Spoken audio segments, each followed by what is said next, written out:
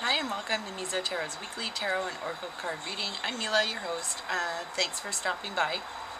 Tonight there is a full moon, so be sure to release anything you no longer need up to that moon. The moon and your angels and guides will help you let go of any kind of fear, things that are holding you back, all of that stuff. So this is a repeated process that we have to do all the time when there's a full moon, and again in the new moon you want to make your goals, and it's a perfect time to write down your goals and set stuff into play. So let's find out about the cards here. So first card, the Hangman. This is about a period of reevaluation. So with our emotions from last week and what have you going up and down, this is a time of reassessment. It's a time where we want to, we're kind of not moving forward and not moving back, and there's a lot of stuff going on all around us at this time, and we might be feeling pulled to do one thing or another, but sit back and think before you take action right now. That's what I'm going to say about that. And let's see, Wheel of Fortune. the karmic Wheel of Fortune. So this is it's always something unusual that happens, a twist of fate, karmic justice, stuff like that. Sorry, there's some construction going on. I've been waiting to do this video all day actually, so I can't stop now. Sorry about that. What goes up must come down, and if you're in one of those spots that's maybe like you're in a low period, then things will take a turn really fast and go to the positive.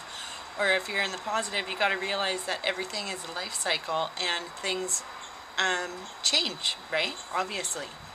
So, and remember that not everything is either, we tend to think of things as positive or negative. It's all just really energy, right? So try to take out the reaction and the emotions from things. If something quote unquote bad happens to you, or if something good happens to you, of course feel the happiness and feel it, but know that it's come to you because you've put it out there as well, right? So Five of Swords. This is a card where people walk away from each other. We could be fighting, arguing with ourselves in our brains about this, whatever's going on. The Wheel of Fortune, something might have happened, and then it leads to an argument with somebody. Whatever the case is, generally speaking, this card means that someone ends up walking away from somebody else, and there's not really a true winner in this situation. So be careful to watch your words when you're dealing with others this week, because sometimes we can get nasty, and this is about using your intuition. Maybe it is time to let somebody go out of your life, that it just may be appropriate because you've grown, expanded, and they're not growing at the same pace as you, or they have just alternate ideas. Okay, so boredom. This is Spirit Teachers. This is about you being a gift to the world. So if you notice, there's a heart being given. So if you're, and boredom, this card comes to us because it's about following that life purpose. It's about being of service to the world. It's about bringing your gift out. If you're still fearful or hesitant to find what your soul's purpose is, stop. You're feeling bored, and because you're not following your true path. So start getting creative. Start doing what you love to do, and remember what you love to do. What is it that you love to do? And then focus on that, and then maybe a job will come from that, or what have you, right? This is a beautiful card. Positive change. Positive change is on the horizon for us. Yahoo! Isn't that lovely? So know that you have been divinely directed to go into the situation, right?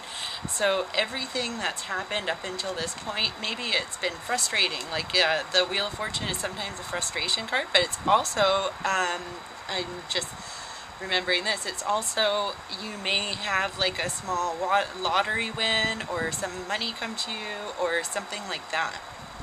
So that'd be really good.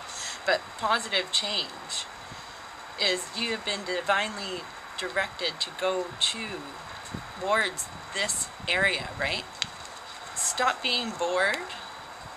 Start practicing, start giving your gift, and positive change will come from it. I feel that 2015 is going to be fabulous, and you know, I can't wait. I'm getting really excited for it. So I'm going to leave you with that because I'm a little cold. I'm wishing you well, and I'm sending you lots of love this week. I'll talk to you soon.